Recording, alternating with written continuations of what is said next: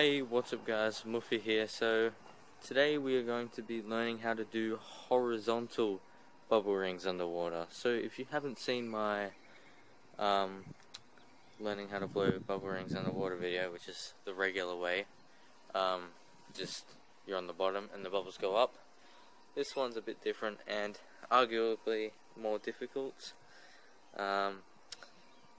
Basically they go horizontal, so crossways, they don't go up. Eventually they do, obviously, but yeah, let's get into it.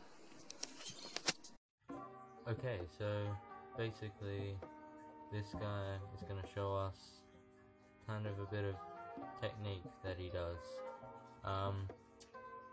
I've been doing it like that, like so you blow and then open your wrist to, I don't know, put speed into it, but I think he was saying to do that. Let's just take a look here.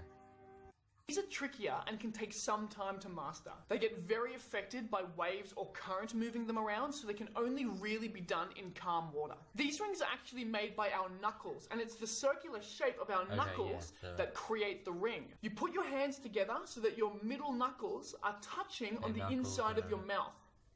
You blow just a tiny amount, and as you do, you bring your hands and your knuckles out to create the ring. Now the tricky part with all of this is the movement of your actual hands. You need to keep them. So as you can see, it's not quite as smooth and better looking, I suppose, as the ones that float up, the vertical ones or whatever, but you can see they kind of wobble in and out, and they actually have a bit of speed to them. Like you can feel it if it hits you or whatever, but yeah, we're gonna just hop in the pool, see how we go. One thing I forgot to mention is whales can make vertical bubble rings, and dolphins also do horizontal ones too, so that's cool. Okay, so we got the weight belt, 3 lead weights this time, so we should stay under because I've tested it out. Probably don't do this. Don't do this unless someone's with you or watching or whatever, especially with a weight belt, because if you black out or whatever, you're not just gonna float up. Okay, got the marks. Let's jump in.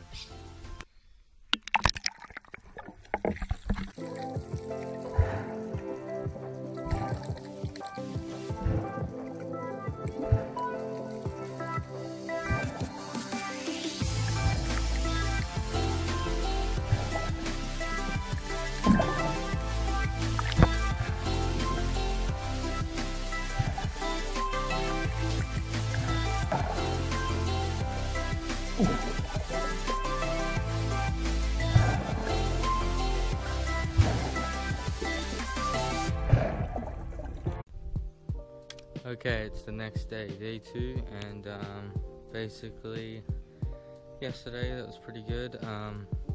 You could kind of see the ring shape, but now I was looking at his technique more, and I'm going to give that a better shot, and yeah, hopefully we can get some bubbles that last and go distance. So let's jump in.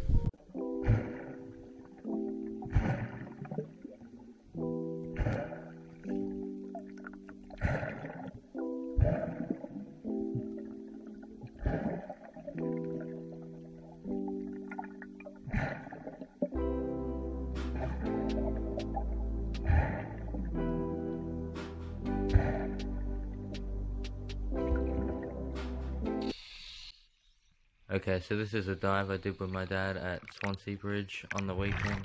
I thought it would look good for some background footage, but yeah, so after 2 days of practicing, I think I'm doing alright. I think that my technique is still not that good, but I've been watching more tutorials.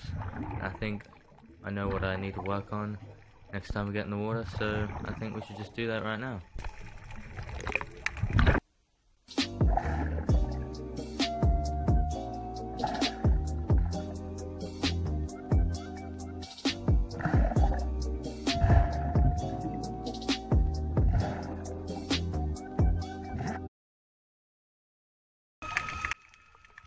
Okay, so after trying for a few days, not every day, but when I try, you know, I just add up the days.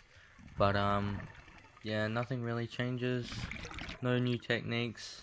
It's just been the same, but I think this time something clicked, and I guess just repetition, practicing over and over. So let's check it out. Okay, so this is day 4 or 5, I can't remember, and I think I've got something here.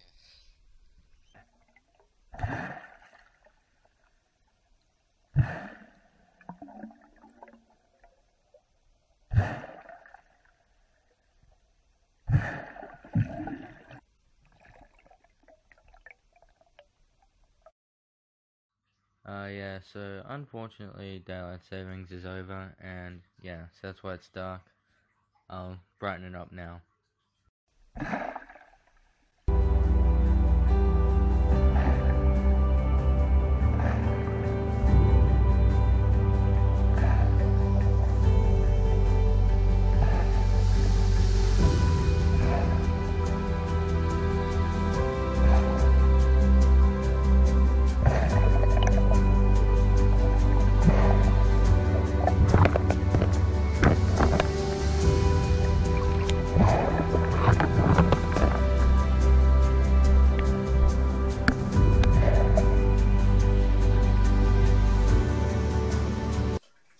Alright, so yeah, after everything, this is the summary. Basically, I played around with that technique and then this one, and I found that the original way, that way, just worked better, even though I think I've tried to do this, maybe even a bit more, you know, keep your knuckles like that, but you only have like a small amount. I feel like this way, more force somehow, I don't know, but yeah, I just feel like you just get the feel for it eventually, and I learnt it, so yeah. Yeah, my technique's not the best, but I think it's safe to say I've learnt it, but yeah, I could definitely improve. Hope you guys enjoyed that. Yeah, make sure to like, comment, and subscribe. Let me know what other videos I should do, and peace.